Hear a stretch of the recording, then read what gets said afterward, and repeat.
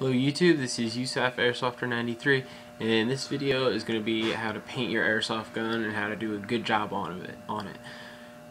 I have a second D-Boy Scar, and it was a black one. I decided to paint it because I'm not a huge fan of all black guns, so I figured why not. I have my workhorse gun, the tan one, and I got this other one for a pretty good price, and thought, hey, I'll paint it up and make it look nice. So it is a blue tiger pattern, and a lot of you are probably going to realize that from Modern Warfare and talk about how Modern Warfare doesn't correlate with real military or any kind of realistic stuff at all, and I couldn't agree with you more. So I would appreciate it if I don't get bashed about it, but I decided to do this pattern just because I think it looks neat, and I like the Air Force, so the whole blue effect kind of, went along with how it looks. So I'm going to show you the gun and then tell you how I did it. This is it, and it might be kind of hard to see because I have bad lighting. But there you can see the pattern that's on it. On this side.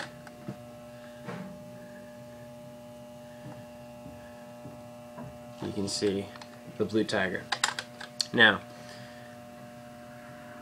one of my first pet peeves that I have when I see people painting guns, first off, is they'll take their gun, some random people on YouTube I've seen, they'll lay the gun out in the yard and they'll just start spraying the whole thing, all different colors. They won't tape a thing off, they'll just put the whole gun there and start spraying it colors. That's where my first problem begins. They didn't really take their time. They just put it out in the weather and just start spraying it without caring what they get painted, what they don't paint. And I mean, hey, some people might like that. Some people might like a gun that's just all green or completely brown or whatever camo pattern you try to do. Some people might like that. I honestly think that's too much. I think it's too much to have the whole gun camouflage, like every little piece and everything. So the first thing I do is take the gun apart. I took everything off of this upper receiver that I possibly could. I took off the stock, I took off the lower receiver, took off the whole front assembly that's connected with the bottom rail, took the side rails off, the barrel locks off, I took the brass deflector off. They have these, there's a couple of the screws, I don't know if you can see them, there, on the other side there's a bunch. But there's only actually on this upper receiver, like near the back, like see there's 2 there, and then on this side there's 3 there, and then a couple more there.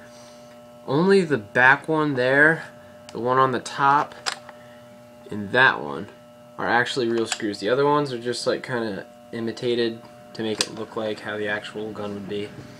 So you can't take those out, but I taped those off and then was able to paint over that. So it kept paint off of those parts that on the real thing would come off.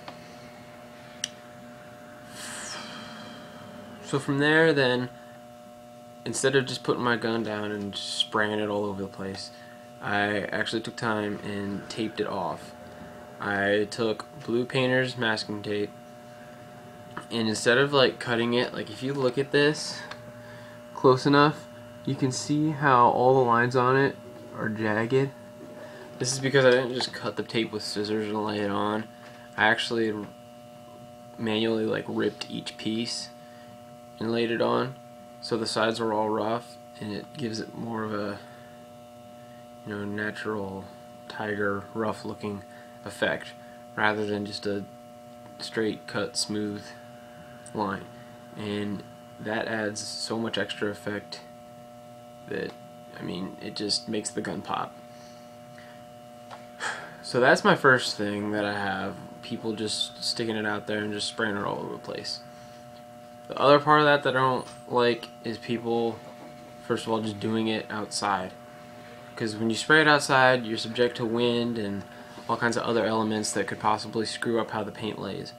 Now, I'm fortunate, and my dad has a spray room to do like cabinet work and stuff, but I mean, I can paint it in there and I can get really nice finishes because I don't have to worry about wind or dust or any kind of debris or anything.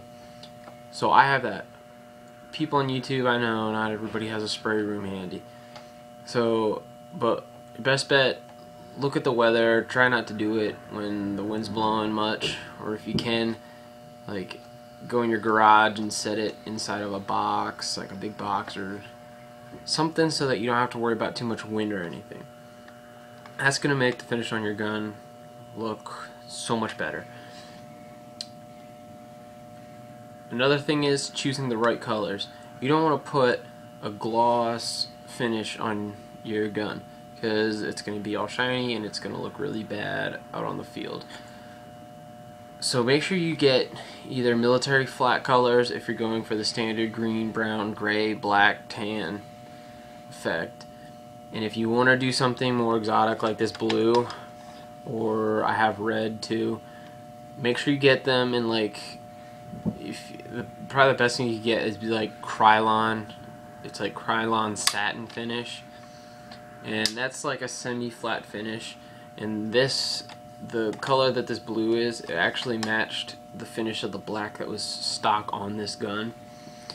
So it matches up really well and it looks really nice. So just make sure you get flat or satin colors. The cap will indicate what the finish is like. As long as it's not shiny, you should be alright. If it's flat, it's good. What else? Make sure when you spray it, you do very light coats. You don't want to have real heavy coats because you don't want any runs. And if you do it lighter, it'll dry quicker. You can get more on. It'll be a better finish, and your gun will just look more like so much better than if you just have gobs and gobs of paint everywhere. So just light coats, be careful, keep it taped off, take it apart if you can, and it'll make your gun look a lot better. It'll look nice like this and not completely crappy. I also did a magazine for this gun. The magazine that it came with, I painted that blue tiger too, just to give that a little bit of effect. Oh, if you're gonna paint your whole gun, some places I would recommend not to paint though would be the motor grip or hand grip, depending on if you're using a bolt action gun with a hand grip. And also I wouldn't paint the cheek riser or a foregrip or hand guard if you don't use that. I would leave those open because if not, it might wear off and it might not look good unless you like wearing off. I mean, I realize a lot of people like stuff to look battle worn, and I mean, I'm kind of like that too. Like metal magazines, like I think they look pretty cool when they're all scratched up and stuff. But as far as this receiver goes, I really don't want it scratched. So that's about it for painting. I think that's about it. Oh, I had a metal flash hider, and I play out in public a lot, so I want to make sure I have a good orange flash hider. So I just painted that some flat fluorescent orange. And then it's just gray primer flash hider. I like my flash hiders being different colors, just because, I mean, like the orange, I don't like the orange. I mean, that kind of has to be on there, and I would rather it not be, but just as a base, I'd rather a different color than the gun, because I just think it looks cool. Like my tan one has the green flash hider, and this one I just painted flat primer gray, and I think it looks cool. It looked neat because then I put my Skull Candy Urban Assault sticker on there, and that's flat gray. So I mean, this gun, it looks really cool. It looks really nice. I mean, it's not upgraded much in any way at all. I mean, I have it painted, that's about it. But I mean,